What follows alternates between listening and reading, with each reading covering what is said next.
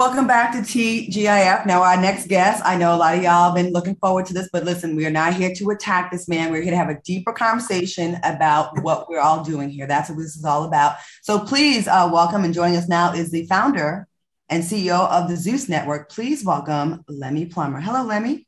Hey, guys. How's it going? Hey, Lemmie. How are you, buddy? Lemmie, I heard you want to fight me. Not at all. Not at all. I heard you want to fight me. I'm confused. Depending on how this conversation go, I might. Oh, Lord. Let me, first of all, listen, how are you? Can I EP that fight, Lemmie? Yeah, see, you should come on to Zeus. Come on, let's go. I know Claudia might try to EP it. So let me, first of all, how are you? And thank you for joining us. I know you reached out after you saw one of our conversations about you. So thank you for being here. Zeus is being accused. Let's just jump right into it. Zeus is being accused of failure to ensure the safety and security of its cast members after an alleged fight broke out during the taping of Joseline's Cabaret. Now, it's been reported that Joseline's Cabaret cast member, Amber Ali, is now taking legal action against Joseline and Ballistic after the two allegedly jumped her. Now, Lemmie, can you give us more details about this incident, and do you have security on standby just in case things get escalated? And I also saw you said, I never got a lawsuit. Like, it's news to me. I mean, look, like I said in a previous interview, you know, we're conducting a thorough review and investigation, and I really can't comment on the specifics at this time. But, you know, the safety of our cast, crew, guests is our number one and top priority. We haven't received any claims. So there's really nothing to talk about. We haven't received any claims from. So sorry, Mr. Plummer, but when you say you haven't received any claims, what exactly does that mean? Does that mean you haven't received any demand letters? You haven't received any? People can make statements. We can't control what people do on social media. We haven't received any claims from their lawyers, or if they have lawyers. You know, we don't know what their claims are, so we can't comment on something that we don't know what they're doing. You know, we don't know what they're doing. You know, so okay. we can't comment on something that doesn't exist. You haven't been served with a lawsuit, basically. Like, that is a fault. There are no claims at this immediate moment. However, I will say that it is you know, something that I take very seriously. But we haven't received claims from any of the folks. And, you know, it's always, you know, like I said, a CEO, you know, my top priority, you know, to make sure that our sets, you know, are safe, and that, you know, again, the safety of our cast, crew, guests, whoever is really our top priority. So that is the reality. And so, you know, if a claim is made, we will address it and we'll respond. But I have no idea what the claims are. Got it. All right. So, Lemmie, I know you've heard, you know, the statements that I made about your platform. That's probably a large part of the reason why you're here. For those who have not seen it, we got a clip. Let's take a look. I am very proud of the fact that we got a Black brother that has built a network that and it's profitable and he's getting shine. But to be quite frankly, brother, you built your network on trash. You built your network on trash, and you set our culture, as far as I'm concerned, with all those pieces of programming, you set us backwards. So maybe this is the chain of events needed for Zeus to take a small shift in direction. So that being said, Lemmie, how did you feel seeing that clip? Because I'm sure everybody sent it to you. And what's your rebuttal to that? I really didn't feel anything. I mean, look, you're entitled to your opinion. I don't agree with you at all. You know, our customers don't enjoy garbage. I don't agree. You know, I think our customers are intelligent enough to understand what they're consuming. You know what I mean? So you saying it's garbage and trash, you know, that's one person's perspective. You know, I don't understand how you quantify or qualify, trash. How do you qualify trash? I don't understand that. You know, are you talking violence, sex, drugs, you know, et cetera? I mean, if that's the case, then all of Hollywood is trash. Every production, every show, every network is trash. And then we should probably watch TBN and the Word Network every day. I mean, Lemmie, we could honestly sit here and play a game of words all day long, but the fact no, it's not words, Funky. It's not words. You said our programming and the network is trash. Mm-hmm. You know, I invested my own money to create a Black-owned network because we're usually not given these opportunities, you know, to be in a position where we actually can like distribute content, fund, finance, invest in programming. And so I didn't really think about it. It wasn't like, you know, I wasn't like sitting around sad, you know, or upset. I mean, it is, you know, it is annoying. I'm a little vexed by it. However, I will say this. It's like for me, it's like this specific show. Your show is called TGIF. You're talking about. I just watched your segment, right? You guys talked about Will Smith and Jada Pinkett. You're talking about negativity all day, right? Negative news. You know what I'm saying? You didn't highlight Samuel Jackson's or Quest. You know, what's the guy's name? Questlove. You know, you didn't spend a whole segment talking about how that was Samuel Jackson's first Oscar. You know, you spent all the entire segment talking about Will Smith and Jada Pinkett, you know, and giving your commentary. So in a sense, TGIF is trash. Or maybe, you know, maybe you're an association. Maybe you're an affiliate of Zeus. I'm confused. You know what I mean? So what are you saying? Okay, so Mr. Plummer, hold on, Al. Mr. Plummer, you know, obviously, how convenient of you. You cherry picked one example of one particular segment. This show, we cover a vast array of topics, both intellectual and garbage. I mean, it is a gossip show.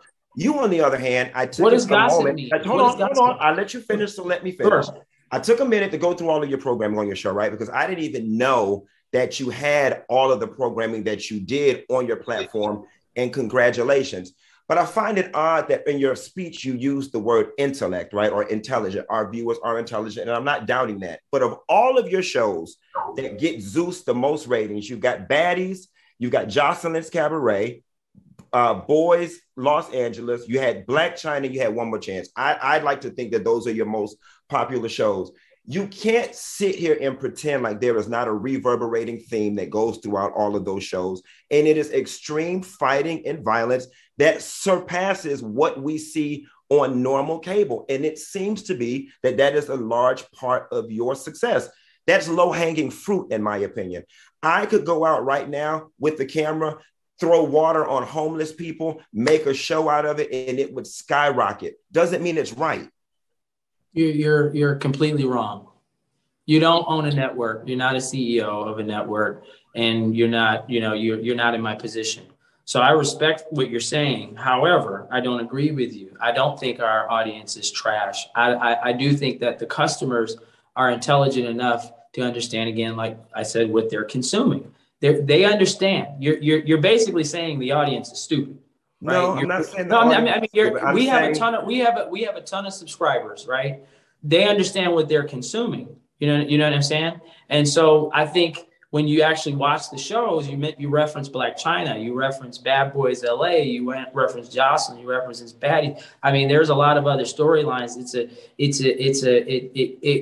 It has multiple components. You know, it's not just salacious or conflict driven. You know what I mean? It is. Some of our shows and some of the storylines have heart. It's real, it's raw, it's uncensored, it's unfiltered, you know, and, you know, I mean, we have tons of shows. Some of our hit shows happen to be some of the ones that are a little bit more louder and provocative, but we have over 60 plus shows on the platform that you don't even talk about, short form content from influencers and all sorts of folks. Because so I'm just saying we have a diverse, I'm sorry? Because no one watches those. Let me jump in here. Do you understand what I'm, okay. So you just proved my point. You just said no one watches those. Can I ask a question? Can I ask you a question? Share me. You obviously are a network CEO, right? So that means you have a handle on television across all genres, right? Mm-hmm. You watch a lot of TV, or you have experience watching on TV. Is that correct? I'm 35. I'll be 36 this weekend. Mm-hmm. I sold my first show to BET when I was 21 years old. It was a show called Vindicated.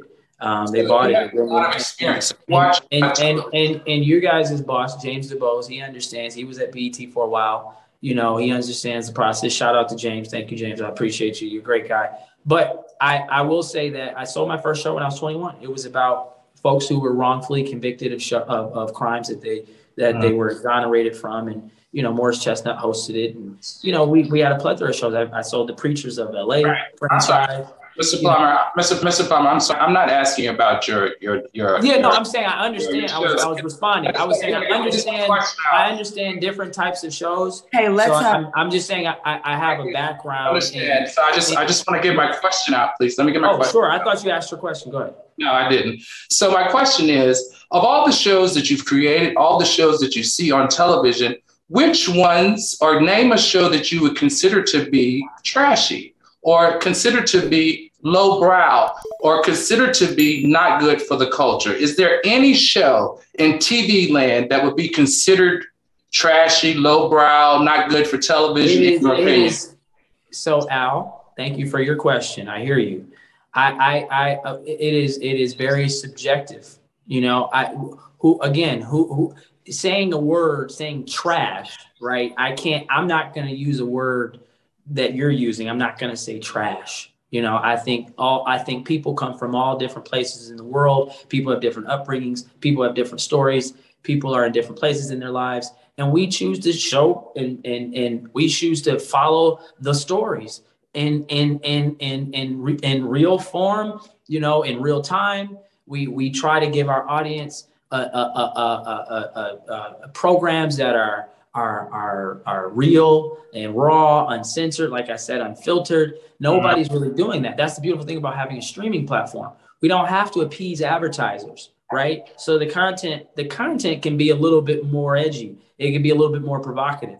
You know, we can tell the stories in a more real way, right? When you have advertisers, you have to water the content down. You can't use profanity. You can't show nudity. You can't. That's why people appreciate Netflix. I mean, you know, some of the other streaming, whether it's Netflix or HBO. You know, HBO has had tons of shows that maybe you would call salacious or conflict driven or too raw or too much, but there's an audience for it. They're HBO. They have a range. I want to jump in here, Lemmie, with you. I'm not here to attack you at all. And no, I don't. By the way, guys, I don't feel attacked. You guys are entitled to your opinion.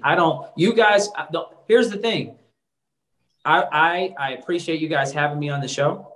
In your platform, and, you know, Funky, you said a lot of negative things about Zeus, which is unfortunate. You know, I don't understand, you know, here's what I don't understand. You know, it's usually us as Black people, you know, who attack this sort of content and people when we have it, but you don't do it with the other networks. You don't do it with the VH1s. Why aren't you calling out Viacom CEO? Well, why aren't you calling out Viacom CEO? Why don't you call out WeTV? Why don't you call out Bravo? Why don't you call out these presidents and CEOs? Why do you got to sit on your platform knowing that I'm a new streaming platform? We're doing the best we can. We're telling the best stories we can. I don't think any of our talent, any of our content partners are trash. Natalie Nunn is a fantastic businesswoman, entrepreneur. People love her. She's been on television for a while. Same with Joseline Hernandez. Same with Ray J. Same with Princess. Same with Chance. Same with Black China. Same with Drea. All these people have been on television. They love them. We've given them an opportunity. We've, in a way, given them a second chance. And you guys, by saying these very derogatory, very negative things, you're in a way saying that about them. I'm giving them the platform to be them. I'm giving them the platform to monetize in a completely different way. The money that they're making, they will never make that type of money that they're making on a VH1 and a WeTV. Why? Because they're not going to share in the revenue. Let me jump in here real quick. I want to say this because it's been a lot. Y'all have been saying, you know, everyone's been saying how they feel about the content. And to your point about being a young CEO of a company like this, I think we have to look at it like this. I've said it before. Is it what came first, the chicken or the egg? The fact that you have 60 shows, and we do talk about the ones that are the most salacious, and people complain about those, but you do have shows. I've talked to you before about your other shows on your platform where you have balance. You have other shows, but people, again, and I think that goes to the appetite of the consumer. And if you are delivering what your consumers want, then you are doing your job. Now, you don't have to watch it. If you don't like the content, you don't have to watch it. And if you do like the content, then go there and watch that. That's what I want to say to people that are coming. Claudia, thank you. And I appreciate your perspective. You're right. Now, Claudia, I hired you to be a host on one of our reunions. Is that right? You did. Right. You worked for Zeus. Okay. Yeah, I did. And people had that comments. Did we in any way, shape, or form force anybody to do anything? Did you force anybody to do anything? No. Or was it real? Right. It was real. We had the cameras there. We're showing. This is what the audience wants to see. If the reunion, crackheads want crack, that mean I'm gonna give it to them. You know what I'm saying? And hold on. I'm sorry. Say that again. Let me finish, because Lem, you've been doing a lot of talking. Let me finish.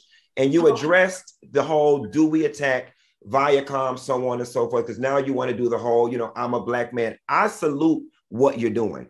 I love the fact that you have a network, but I think with you having the network and the creative autonomy to do whatever the hell you want to do, I also think you have a social responsibility, Lem, to show us in lights that we've never been seen before and that don't exploit the most negative stereotypes of our culture. I'm sorry, shows where people just outright fight, it's low-hanging fruit and it's intellectually lazy. And there's no. So you're calling our